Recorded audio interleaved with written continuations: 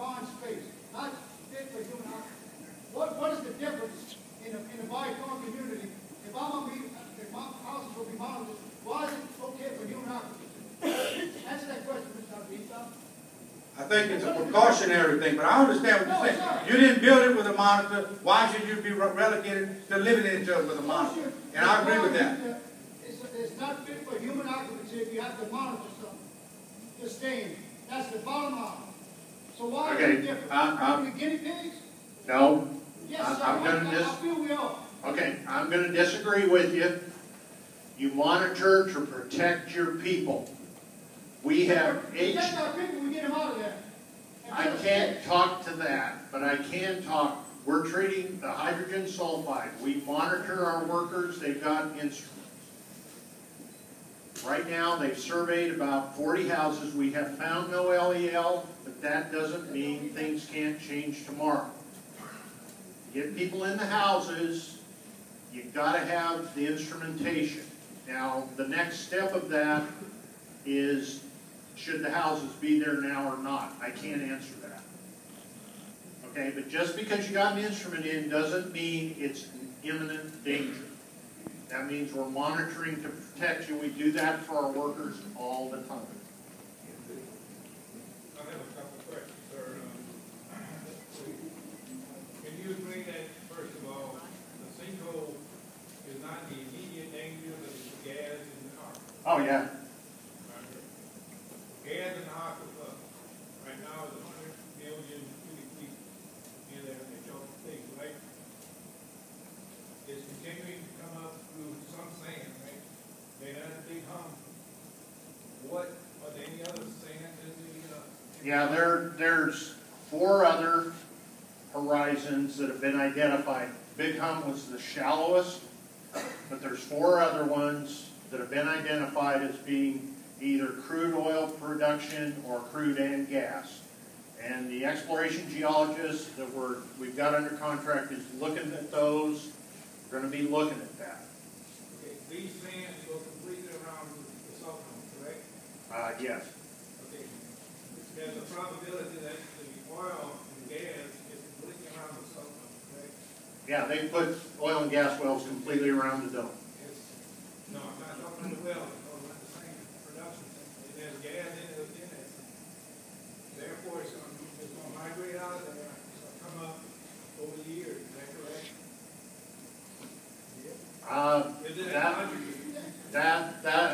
That's a question that certainly has to be addressed, and that's something we're working on. Once we find out which zone it is, can we find out if that has been produced enough to pretty well disseminated, or is that going to be ongoing over the next few years? Okay. As far as the sands around the dome, not all of the sands are in communication with each other around the dome. You have separate fault blocks where if you produce one here, it does not affect the next one over. So they're not all in communication vertically or horizontally. On the west side of the dome, the ones that we know about are fault separated. As far as how much oil or gas is in each one, you have to be able to map them all, and if you don't have a lot of well control, you can't map them to 100% certainty. So you can make guesses as to how much oil or gas might be in these zones. And that's what some of the studies that their petroleum geologists will be doing as they move forward. Okay, to speed up the process, are there any geotropes in the back and the south side of the dome? No. And will there be any vet wells back in Grand Valley? I don't know right now. Can't answer that question. That gas is going to take a while to migrate down the community. Once that flare dies down on the 2,000 Gulf property and right over the wellhead, this gas is not going to stay there, correct? Oh, yeah. The 3 or 4 wells that are flaring now, to get the gas under control is going to take a lot more wells all over the place than we're talking right now. Okay? Is that something that you're planning to do? That is one of the directives, I believe, in Amendment 4.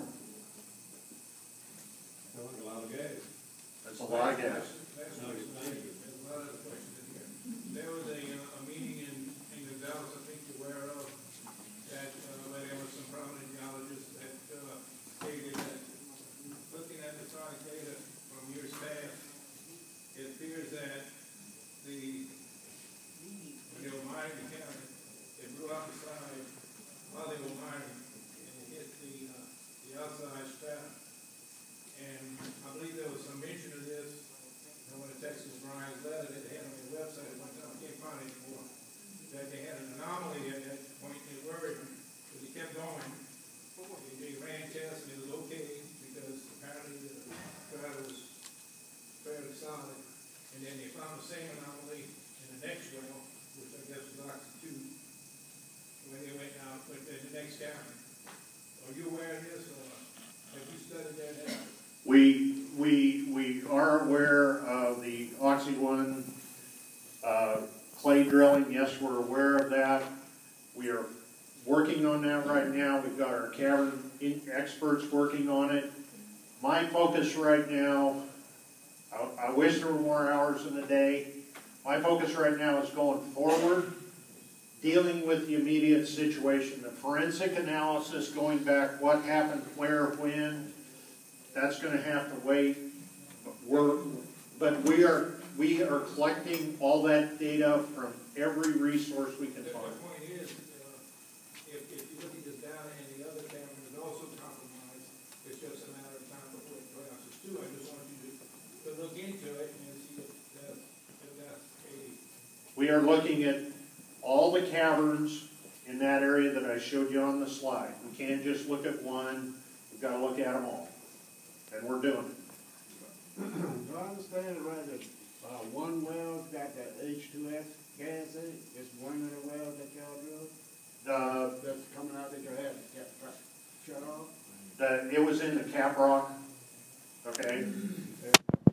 Any chance of that migrating to the bubble sites that are coming up now? We don't think so, given the geology and everything else, but that's why we're monitoring for H2S all the time now.